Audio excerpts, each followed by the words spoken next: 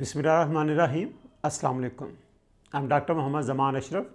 I welcome you all in reaction mechanism. We have started the methods which are used for the determination of reaction mechanism. In my previous lecture, I have discussed the stereochemical evidence for the reaction mechanism. Today, our topic is kinetic evidence for reaction mechanism. We will discuss what is rate of reaction and what is order of reaction, what is molecularity, and what is the effect of catalyst on rate of reaction. Are all these factors, how they helpful in determination of reaction mechanism? All these things they will be discussed in today's lecture. So let's start with the kinetic evidence for reaction mechanism.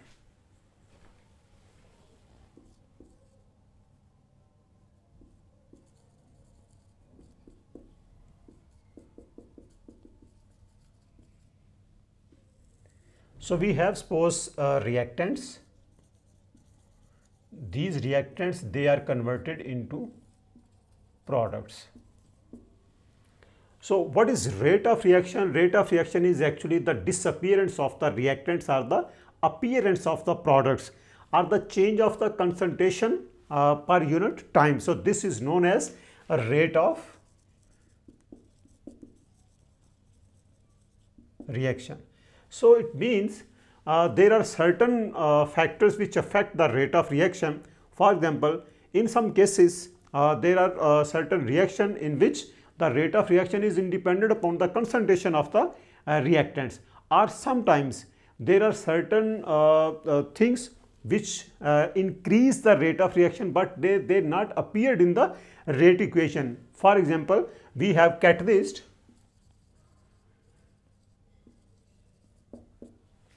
So this catalyst, it never appears in the rate equation, but it increases the rate of reaction. So how it increases the rate of reaction? The study of catalysis, it actually helpful in the determination of reaction mechanism.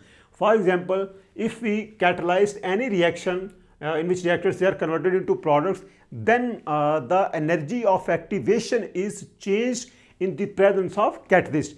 On the other hand, the delta G value remains same. So it means the catalyst, they never affect the free energy, but they change the energy of activation. In other words, we can say that they provide another route or a new route for the conversion of reactants into products. For example, if we have a reaction in which the energy profile, it looks like this one. So this is the activated complex, this is reaction coordinates. Okay. So when we use catalyst, then in the presence of catalyst, it follow a new route. Okay. So reactants, they are converted into products. The free energy value here you can observe, this is the energy of reactants and these are the products, but energy of activation in the presence of catalyst is different as compared to energy of activation. So this is the activated complex and this is the energy of activation. So in the presence of catalyst, it has different energy of activation as compared to in the absence of this catalyst. So it means the study of catalysis, it is helpful in the determination of reaction mechanism. So it means rate of reaction, when we study different factors which affect the rate of reaction, then the catalyst, it increases the rate of reaction, but it never involves in the rate equation. So that's why study of this catalyst or how it involved in the reaction, it is helpful in the determination of reaction mechanism. Suppose when we write down the rate equation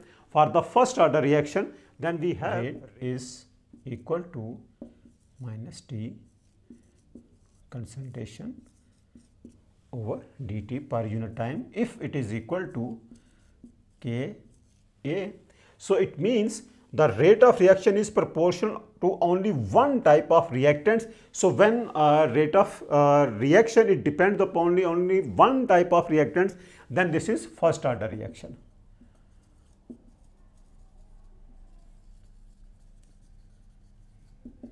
For second order reaction, when we write the rate equation, then it is equal to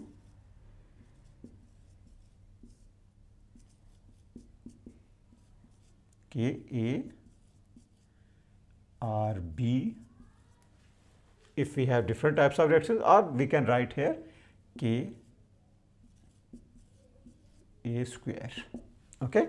So this is the rate equation for second order reaction. So rate of reaction in this case, it depends upon two different types of reactants. If we have two reactants, then rate of reaction when depends upon both the concentration of reactant A and B, then this is the rate equation for second order reaction. This is known as second order reaction. So it means rate equation or rate law, actually rate, this is the experimentally determined fact.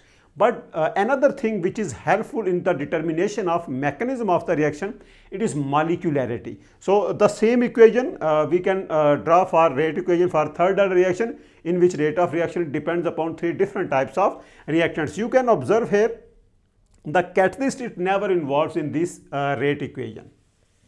So the molecularity, it is also helpful in the determination of reaction mechanism. And what is molecularity?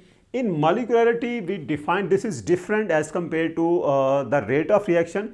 Molecularity, this is the number of molecules which are involved in the formation of activated complex. Suppose we have reactant A, B or C, and reactant A and B, they involve in the formation of this activated complex, then we call this is the bimolecular reaction. So it means molecularity is actually the number of molecules which involve in the formation of transition complex or the activated complex. In some cases, the order of reaction and molecularity, it is same. So in all those cases where we have the one-step reaction, if we have one-step reaction, all the one-step reaction, they have same order of reaction and molecularity. On the other hand, suppose we have a unimolecular reaction, which rate of reaction depends upon only one molecule.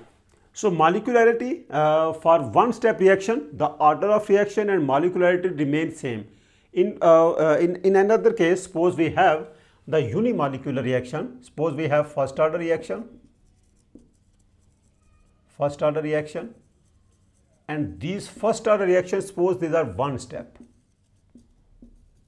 All the first order reaction which have only one step, they are unimolecular.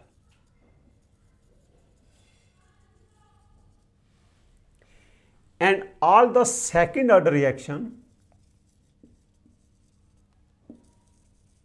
which are again one step reaction, then they are bimolecular.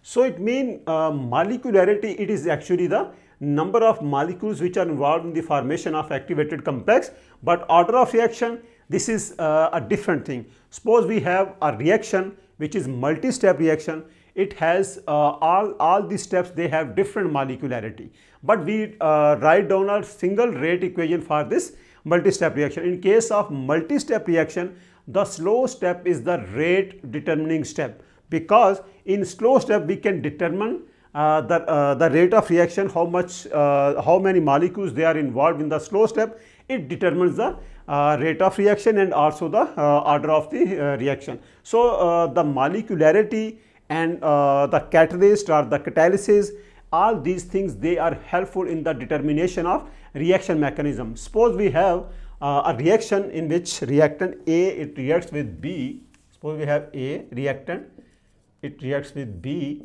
and it will gives us C product. So this A, it reacts B and gives us C, but this B, it does not appear in the rate equation because it does not affect the rate of reaction. In such cases where you have two different reactants, but only one of the reactant, it affects the rate of reaction, the other one does not affect the rate of reaction, such type of reactions, they are known as pseudo first order reaction.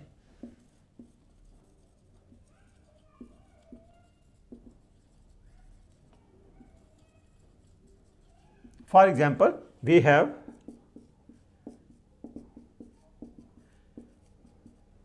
this is benzoic acid, it reacts with methanol or ethanol and it will gives us methyl benzoate.